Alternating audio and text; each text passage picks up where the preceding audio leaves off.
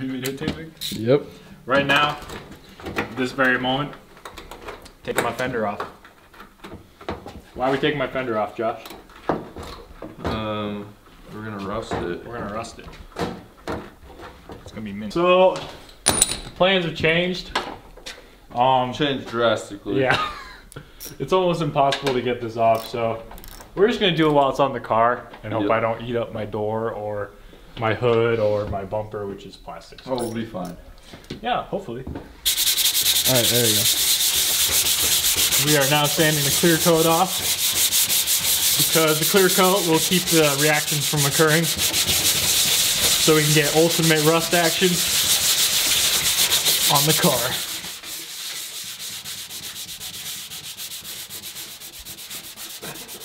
Alright, go for it. We sanded the clear coat off? Yeah, we sanded all the clear coat, or most.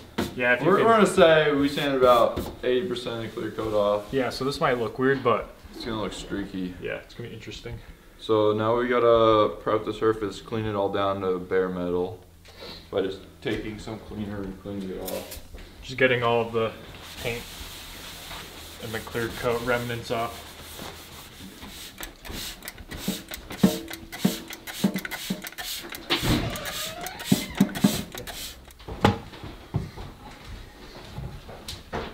So there's three main components behind the chemistry of rust. There's water, iron, and oxygen. All right, so these are the main ingredients. We have salt, hydrogen peroxide, and distilled vinegar. The first step is to spray the vinegar onto the metal. And then after that, we let it sit for a little while, and then we mix. It doesn't really matter, the mixture, right? No. No, so we'll do hydrogen peroxide and salt. Not equal amounts because the salt's thick, but I don't know. We're gonna probably do... Yeah, we only need a little bit of salt in the mixture with hydrogen peroxide to get the reaction that we want. Yeah, so we'll do a little bit of salt, mainly hydrogen peroxide, so it's sprayable, and it should react fairly quick. Alright, so how rust forms is from like iron, and it's getting oxidized by like a droplet of water on the steel, and when the water hits it, if the water becomes more acidic, the pH levels will increase, which will oxidize the steel faster. In our situation, we're basically using vinegar and hydrogen peroxide with salt to make that process 10 times faster. Accelerate it. Yeah, we're accelerating the process, so it's happening instantaneously, whereas water and steel oxidizing takes a longer period. It smells great.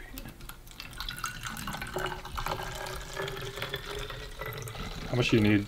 Not that much.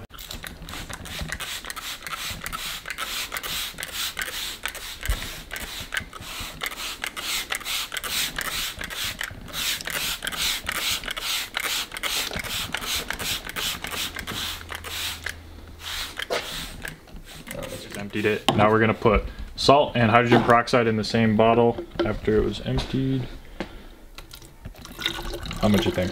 Yeah, that's good. You only need like and a little bit of salt. That's good. Yeah, shake that up. Mix it so it dissolves.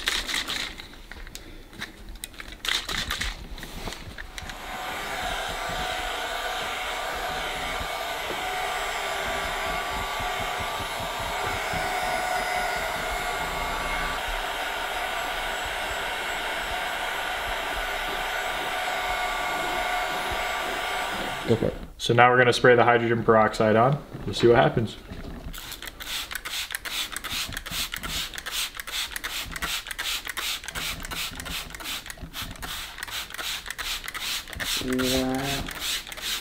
Yep, that's rusting all right.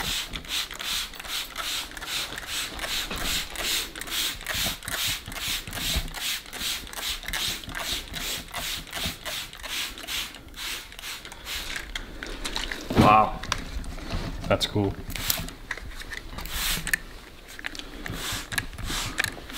So I know a lot of you are gonna ask, Jake, why would you do this to your car? Because I don't care at all.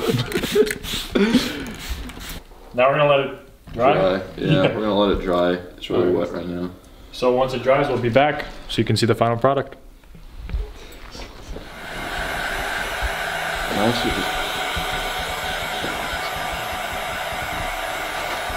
Max is 1,000 degrees. Melt the metal.